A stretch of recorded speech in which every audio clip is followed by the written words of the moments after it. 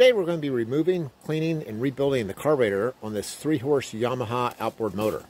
The first thing we need to do is remove this faceplate. There's actually 2 bolts that hold it on, and before you take this off, you want to observe how this choke works. It actually is not attached, and once you undo these 2 bolts, this whole thing will pull off, but make sure you can observe how it goes together, so that you can put it back together properly. Okay, right here you can kind of see how it works. There's one metal bar that goes up through the choke handle, and there's one metal peg that goes through this plastic armature. Watch how it goes back and forth. First, you'll take these 2 bolts out right here. Next, you have to pull out the rewind starter just a slight bit. There is a wire for the kill switch that's still attached, but the whole thing will fold around the side like this, giving you room to be able to get to your carburetor. You can actually wrap the rope around the gas cap to be able to hold this whole thing out of the way. You have to take this screw out right here that holds the wire for the carburetor butterfly valve. You want to make sure you get this back into the exact same position as far as where it's clamped down on this cable. So you might even take a Sharpie and maybe mark the tip.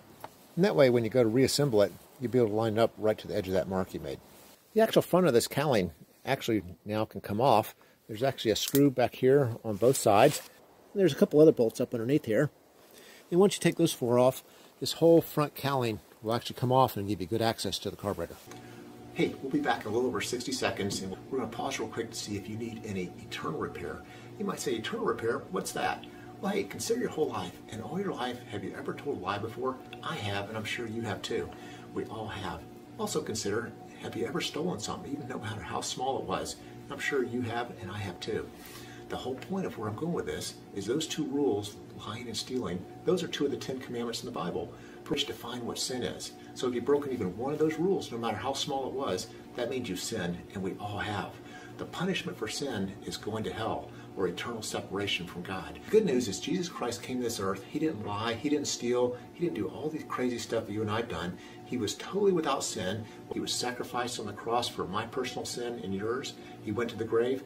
3 days later, he defeated death, and now he sits beside the Father in heaven. The whole point of why he had to take that punishment on the cross was he was taking the punishment for your sin and for my sin. But it can only be accounted to you if through faith you believe in who he was, what he did, you submit to him as your Lord, and you repent. And when you do that, you can have eternal habitation with Jesus and the rest of the saints for eternity in heaven. You might be saying to yourself, hey, I'm a good person. Surely God wouldn't send me to hell for all the nice things I've done for people. But the truth of the matter is the Bible says, by grace you've been saved through faith, and that not of yourselves. It's a gift of God, not of works, lest any man or woman should boast. There is no amount of good work you can do to earn your righteousness before God. Only faith and trust in what Jesus has done for you on the cross. Hey, let's get back to our video, and I'll have a little more information on the eternal portion of this at the end of the video. By turning the motor around backwards, it actually gives you better clearance to be able to get to the 2 bolts that are up underneath here. There's a couple of clips right here on the side that have to be lifted up and removed. There's one on both sides. And with these 2 clips off, now this front piece can actually just pull right out of the way, and you can get access to the carburetor. You'll also notice the 2 clips are actually a little bit different. The one that has the rubber tab on it came on the right side of the motor, which would be right next to the tiller arm. You can take this gas line off. Make sure you turn the gas off on the side here. The thing is pushed all the way in. That is the off position. Before we take this carburetor off, we're going to go ahead and remove this fuel pump. You just take these 4 screws out.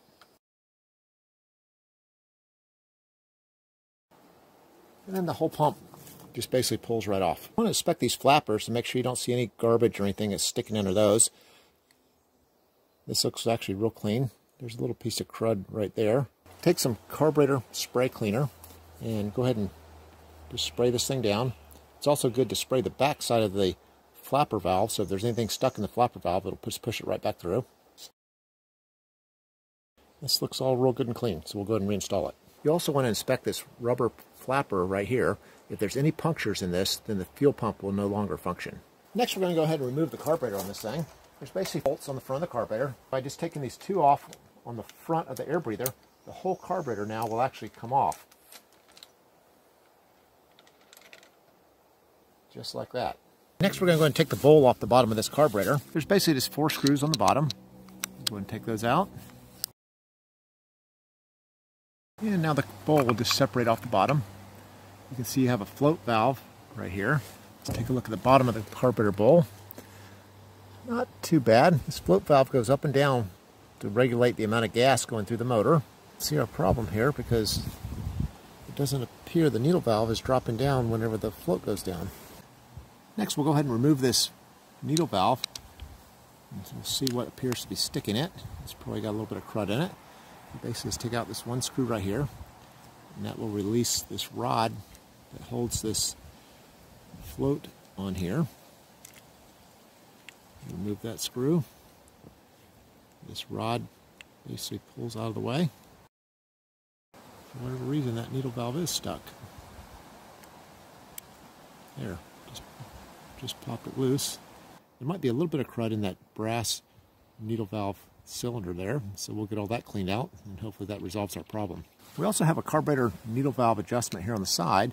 We're going to want to take this out to be able to blow some carburetor cleaner through there to clean out all the passageways. We're going to go and screw it in to see how many revolutions it takes to get it all the way to the bottom, and then we'll know how many turns to back it back out to reset it to the same setting. So let's go here. It's going to be 1/2, 1, 1.5, 2. So when we go to put this back in, then we'll know exactly where to set it at. Okay, there's what it looks like. So now we're going to take our carburetor cleaner and we're going to put it into these holes and blow them all out. I like putting a little piece of electrical tape on the carburetor cleaner because then when I insert it in there, I can actually make it where it seals up, you know, against that orifice hole. And now I can blast through there and it'll blow out somewhere inside this carburetor. You can see it blows out the back side of the carburetor here. Okay, let's go ahead and do the one for the gas input right there. Okay, that's clear. And then you also have another jet valve right here in the bottom. So we'll put this down in there. We'll go and push our electrical tape up in there. And this should blow out somewhere inside the carburetor also. You can see it right there inside the carburetor throat as it comes out. We'll also spray out the bottom of this carburetor bowl and we'll get this crud that's right down here in these crevices all cleaned out. In this particular situation, this little metal strap here that's supposed to pull the needle valve back down when the float goes down, it was actually not adjusted properly. You can actually see I actually bent those two little metal tabs down just a little bit so that it's going to start pulling that needle valve down sooner as the float drops. You do not want to bend this copper tab right here because this is actually a gas level adjustment of how high the gas will go in the carburetor bowl. And you also want to inspect your needle valve to make sure there's no grooves or pits or anything on the tip of it right there. See that this plate right here stays on the motor. It's not necessary to take this off to get the carburetor off. These two bolts do not have to be messed with. And you also want to take a look inside there and take a look at the reed valves, see if anything is rusty or anything looks like it had damage on it, because that's certainly essential to make this carburetor work properly. Next, we'll take out these two bolts that hold on the back side of the gas tank. And there's one more bolt here in the front that holds the front of the gas tank. Now with these three bolts out, the gas tank is free to lift up out of here. You have to make sure you're not catching down here on the gas valve. And now the whole thing will pull out so you can clean the tank and clean this valve out. There's actually a filter that's built into the bottom of the tank. And if you take a pair of pliers, you can actually pull it out of the tank to inspect it.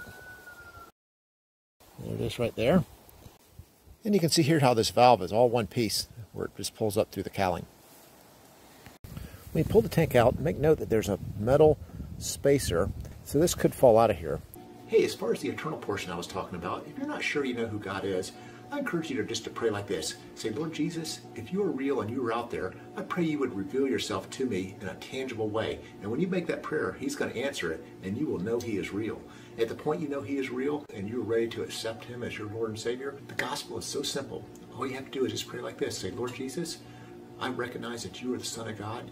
You took the price for my personal sin on the cross. I surrender my will to your will as Lord of my life. I repent of my sin. Thank you for loving me, forgiving me, and accepting me into your eternal habitation. That's just how simple it is. But the catch is that just saying those words won't do anything for you, only unless the heart believes the words that you're speaking.